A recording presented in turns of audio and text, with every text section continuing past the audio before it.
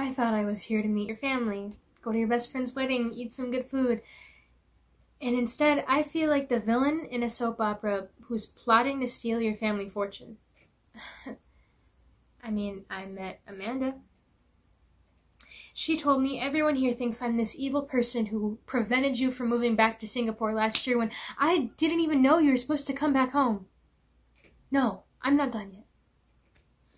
There's also the gutted, bloody fish that Araminta's friends left for me in my hotel room on my bed, next to the words, "Catch this, you gold-digging bitch," written in big, fat, serial killer letters. You know what? I don't care. I don't care about those stupid girls with their stupid designer little handbags and sunglasses. I don't care. I don't care that your ex-girlfriend told me any of this crap. It's that you didn't tell me any of it. Ashley Rapuano, 5'2", located in Los Angeles. My manager is Todd Zeller of GS Entertainment.